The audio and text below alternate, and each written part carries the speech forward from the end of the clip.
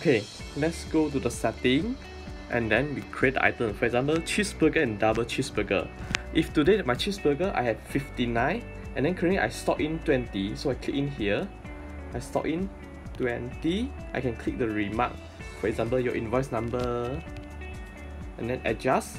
So up here you can see the date, the before, the movement and after. Now it's 79 and it's hit by admin, done and save. So if you sell the cheeseburger for 3, for example, so after I whole bill, it will deduct. Same goes to here. All the number you can see 30242 is the stock number. If negative 11 means you oversold already in your stock. Okay, what if maybe within the 76 I got 5 burger has spoiled already. So go to the home, setting, item, go back to the item, click inventory, you stock out 5 for spoil, for example, and you adjust so you can see the details.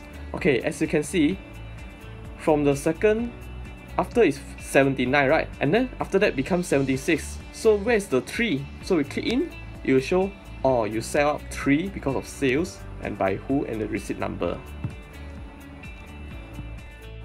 Okay, let's say you want to record the stock for your item. For example, now I got cheeseburger and double patty cheeseburger, and then you need to create for the stock first, the bread and then the patty, because when you sell 1 cheeseburger, you will consume 1 bread and 1 patty.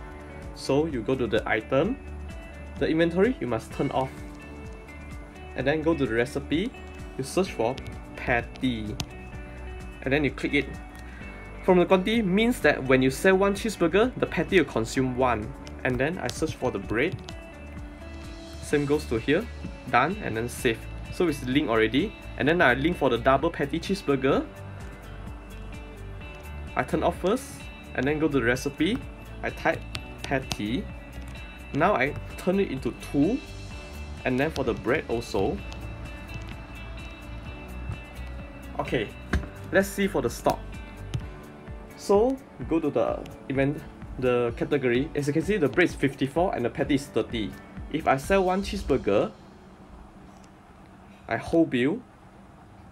So you can see the stock is reduced already. And then if I order 1 double patty cheeseburger, I whole bill again. It will for the stock of the patty will reduce by 2 and then bread will reduce by 1. Okay, let's say there's another situation. For example, I sell 1 beer is 10 ringgit. If I sell 4 beer, only 35 ringgit. How I link the beer times 4 with the beer times 1? So I set for the stock first. So now currently I have 44. And from here the beer, go to the recipe. I search for beer. Link it to the what we call the mother or the stock lah, the original.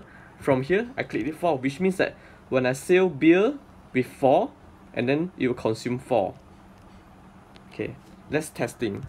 So when order, as you can see now the beer, if I sell 1, it will reduce by 1. If I sell 4, it will reduce by 4. Okay, another situation. Let's say I sell the shampoo, but it's based on how many liter. So I go to unit of measurement, select it by liter and set, and I turn on sell by weight, which means that I sell it 30 ringgit per liter. So and then in the inventory I key in, for example, currently I have 20 liter. Make sure the track inventory is turned on. For example, if today there's 1 people, they want to buy from me 3 liter of the shampoo, I whole bill, then it will deduct the stock. That's all for today. Thank you.